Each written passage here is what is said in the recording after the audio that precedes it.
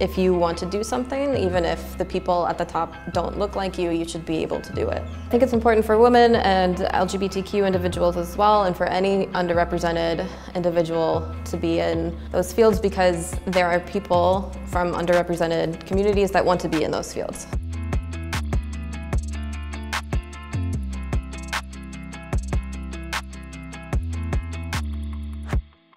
I am Amanda Wilkens. I am a postdoc at the University of Texas at Austin in mathematics.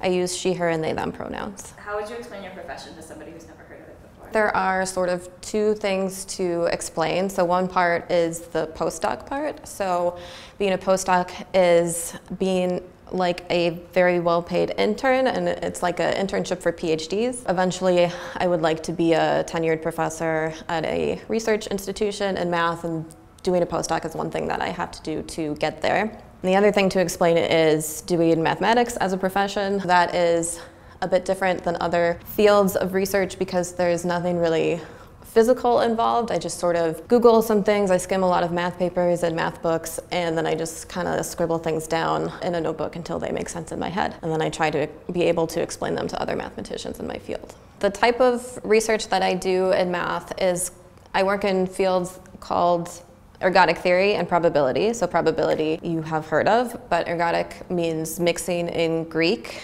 And I work in theoretical math, which means it doesn't necessarily have any direct applications. But ergodic theory, the field was born from physics, like a couple hundred years ago, physicists trying to understand physical systems, and the field has evolved in that time.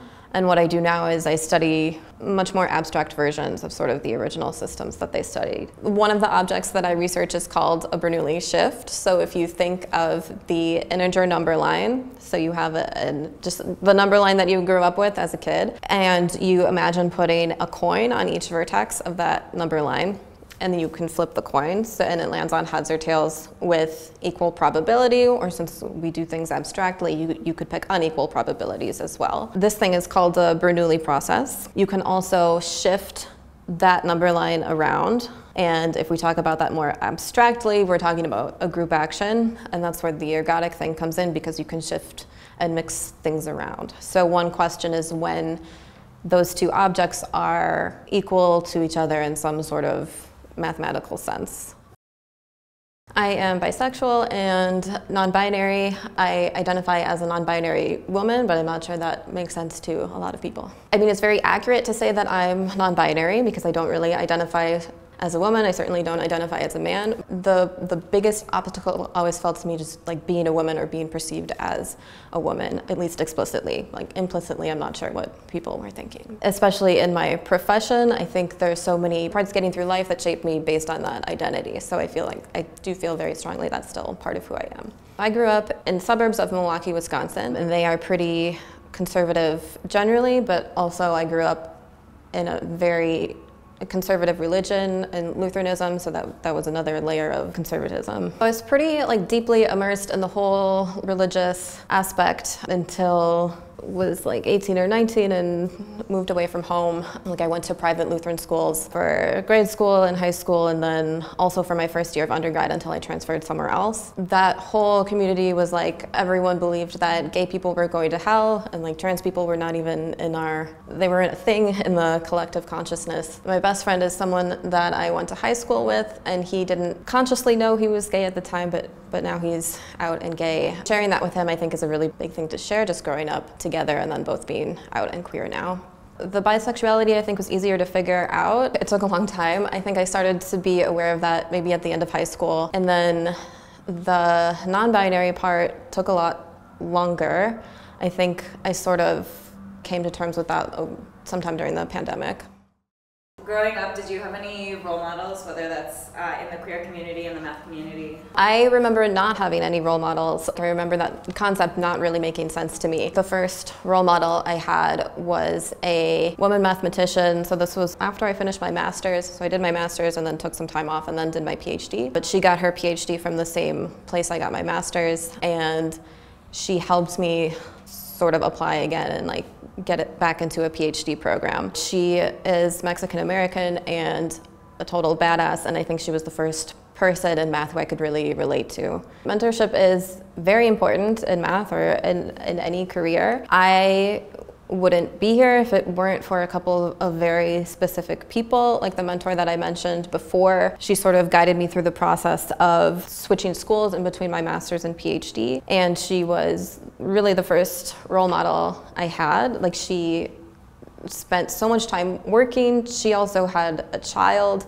and I could just see like the amount of work that she put in. Like, if she could do it, that made me feel like I could do it. And there was also a person when I was finishing up my PhD, they invited me to give a talk at their institution, and that really helped me through the process of like realizing people cared about my research and then applying to positions as I was finishing up my PhD, and they ended up writing me a letter of recommendation, which I think is definitely one of the reasons that I got the job that I have now. Mentors are hard to find. In a lot of the official mentoring spaces, it's hit or miss, like if you find someone that you click with. So maybe just sort of be always on the lookout for someone that you click with that is like further along in the career that you want.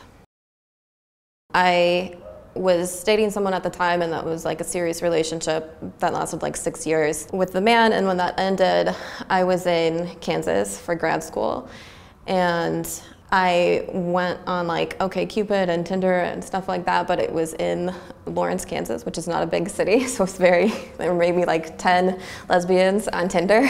It wasn't the best, and then I kept trying to like find a community like that in Kansas, and then there was LGBTQ plus thing for graduate students that just started happening, and then like COVID shut everything down. Here in Austin, like the dating scene is much better, but it's not really something I have a lot of time to do, and it's not really a huge priority compared to my job. There's a really good and relatively large LGBTQ plus community of grad students in the math department, and they've sort of accepted me even though I'm a postdoc. It's meant a lot. I mean, I feel like I fit in that sort of queer space in a way that I don't fit in the average normal space, and it's meant a lot to see that existing in a math community in particular.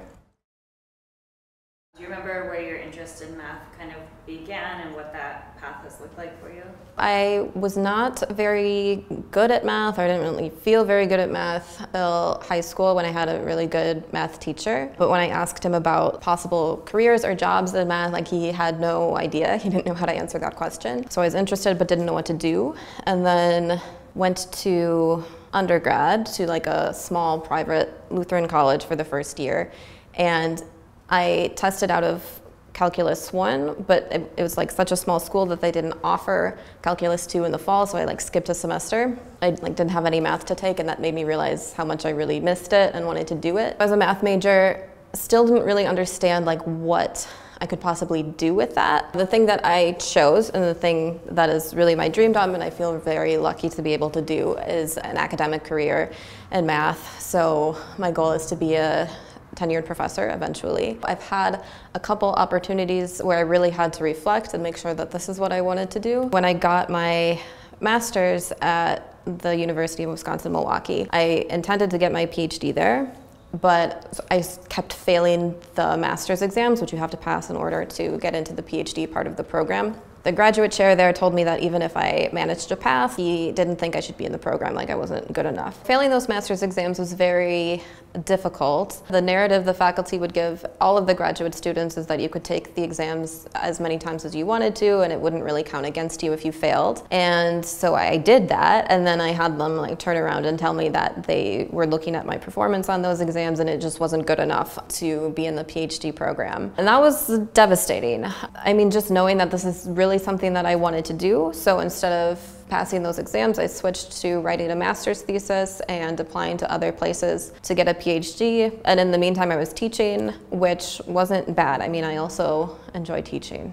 I had to reevaluate if I really wanted to be doing this at that time, and I decided that I did. I love doing it, and I know it's something that I'm good at. Now other people are also starting to agree with me, but they didn't agree with me that I was good at it for a long time. That just sort of made me angry. Like, if I love something and if I'm good at it, then that's what I want to do. There are lots of other options.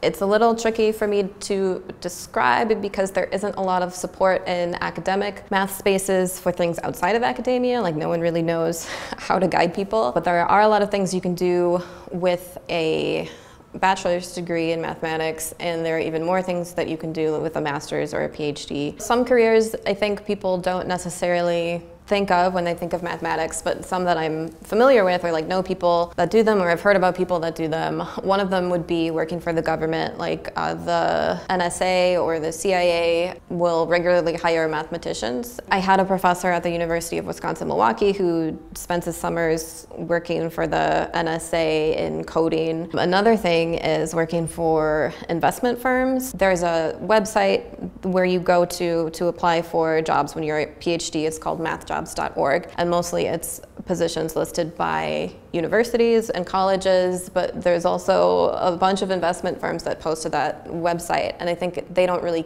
care what specific type of math you do. They're just interested in people that are capable of getting a PhD in math, because then they're probably capable of doing what they need them to do.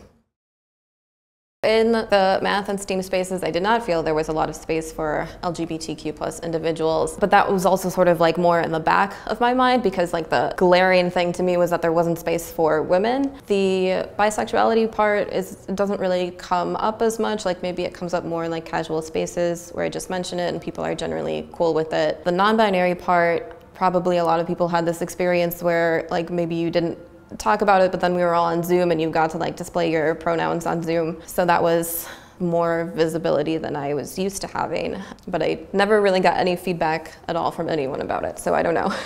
Because there are quite a few people in the LGBTQ plus community as graduate students in UT Austin's math department. Sometimes we have events to get together as queer people and hang out. That's been really nice. That's sort of a new thing that I get to do, sort of like be queer and also be a mathematician with other queer mathematicians. True equity and inclusion for people in STEAM and the LGBTQ plus community would look like being able to walk into a room if you are teaching or learning or working or collaborating, and being able to see other people that look like you, other people that look like you on the outside, or once you get to know them, other people that look like you on the inside. There are a lot of changes that workplaces in general should be making to be more accepting. I will have like a better concrete answer for that the more time I spend in my career. It's very difficult to get people to change. So the thing I've found that helps me to focus on is to just do what I personally can do and just be there for people, like if they seek me out as a resource. And what's really sort of great is that I've already been able to see like people responding to that, even though I haven't been doing this for very long. A huge barrier to getting into STEAM spaces is self-confidence, and also maybe just knowing other people who do what you want to do, or having those other people look like you. Succeeding in these fields is hard to do even for cis straight white males. Every marginalized identity that someone holds, like whether it's LGBTQ plus or being a person of color or being a first generation college student, like every single one of those adds another level of difficulty to success, and it's a lot easier if you have people to talk to about it. I definitely bring an understanding of how difficult it is to succeed. I'm teaching a class this semester. This is the first class that I've taught that's sort of upper level above calculus, so I have a lot of students that are math majors, which is really fun. I know how difficult that is, and I try to make my classroom a safe space, like for anyone, just because being a math major is difficult, but just like life in general is difficult, especially for undergraduates. A lot of people who maybe haven't had to struggle as much in their careers don't really understand that at all. Representation is important. It's really just because there are people from marginalized identities who just want to be part of a certain career, and everyone should have that opportunity to do what they want. Speaking as someone who wasn't sure that I would be able to succeed in this career for a long time, but I really wanted to the whole time. Like, that's a really heartbreaking feeling, and I don't think that anyone should have to go through that. The advice I would give is that if they love something and they work hard enough, and maybe the trickiest part is finding the right people that could help them, then they could have the career that they want. If you want to stay in academia and mathematics, you need to go to grad school, which is sort of a huge thing. If you want to just sort of get into math and do something with math for a career, you probably still want to have a bachelor's in math. There are lots of different opportunities as an undergraduate to get more exposure to that. For example, UT Austin does conferences specifically for undergraduates in mathematics, and that is a good way to get a taste for what that could look like. I didn't know what the whole deal was with graduate school and just sort of figured it out as I went along, and I think a lot of people are like that. Like maybe they love doing math or love doing something else, but they don't know it's really an option. It is an option. It is very difficult. I would not recommend graduate school to anyone who didn't love the subject. But if you love the subject and you think it's what you want to do, then I definitely recommend it. I sort of have a unique situation because I got my master's and then took about 1.5 years off and then started a PhD program at a different school. So I really did not know what I was doing during my master's, but then I sort of figured it out a bit more and then got to, like, in a sense, start over. One thing is the time commitment. Like, it takes a lot of time. The other thing is hopefully you have grad students that you can hang out with and do work with, because it's a lot easier to succeed with other people. And you will always feel like you don't know anything, like during the entirety of graduate school, and that's normal. Personal sacrifice is truly not actually necessary to succeed in what you want to do, but depending on your background, that might just be the way that things work out. I think one of the reasons my work goals sort of subsumed my personal goals is that I unconsciously sort of realized that my work goals were a way to also satisfy my personal goals, because I'm sort of a person who's always had a hard time just fitting in general. Even though the community is largely cis, straight, and male, I still fit in with that community in a way that I don't elsewhere. The advice I would give to my younger self, which I am also starting to give to people who are younger than me, is that your 20s might be like a nightmare hellscape, but your 30s hopefully will get better. And I realized once I was into my 30s, I started therapy. I read a lot of self-help books. I learned how to love myself, and I think that that's really important.